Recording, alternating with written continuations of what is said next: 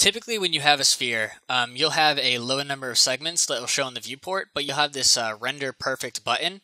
And notice how this looks all ugly, but then when you render it, it renders as a perfectly spherical sphere. Well, if you don't have render spheres with perfect render on, take a look. It's going to render with the default shape.